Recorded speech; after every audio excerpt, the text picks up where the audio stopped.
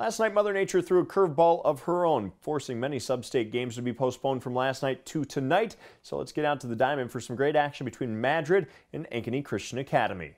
Madrid up on ACA 3-0 after the top of one last night before rain moved in. They didn't need much more, to be honest. Braden Gibbons dealing a nice one tonight here. A man on third for ACA. They try the squeeze play, but the tag is there. From there, Gibbons dominated. One strikeout. Then how about another? Gibbons throws the shutout as the Tigers blank Ankeny Christian 3-0. Madrid gets Ogden on Saturday. Out to Granger, the Woodward-Granger Hawks hosting ACGC. Get into this one in the top of two already for Zip Hawks. Man on third for Bryce Achenbach. He does his job with the fly out to center. Jack Grell sprints home, sliding in for the 5-0 lead. Bottom of four now, it's 7-1 after some walks and wild pitches. Runner at third, Alex Foster with a sharp ground ball to short. Fielder's choice makes this 8-1 Hawks.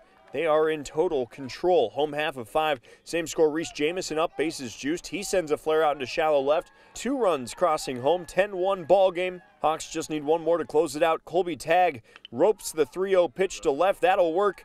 Game over. Hawks will face Panorama Saturday after winning 11-1 in 5.